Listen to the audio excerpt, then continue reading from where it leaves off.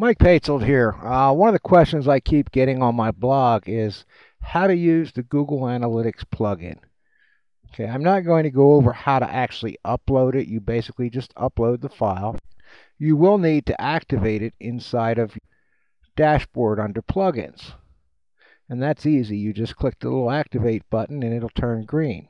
In the meantime, we need to get a Google Analytics account.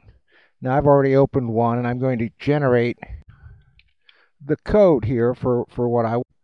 So you need to put in your URL and continue, and then they're going to give you the code.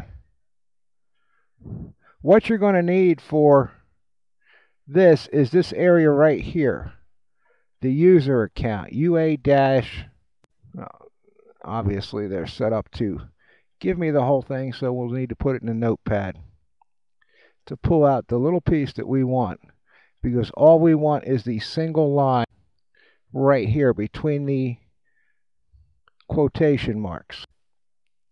Okay, we've activated the plugin. We've gotten our code. Now we're going to go to Settings. Just click the one that says Google Analytics. We're going to put in our code. We're going to enable it. Now, if you want, you can put this so that you do not get logged on your analytics account. And I do recommend that you do that. So I would disable that.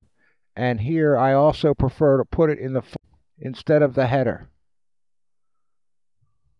You can add other stuff, which I'm not going to get into there, and then you basically save it. That's all you need to do to get Google Analytics working on your blog.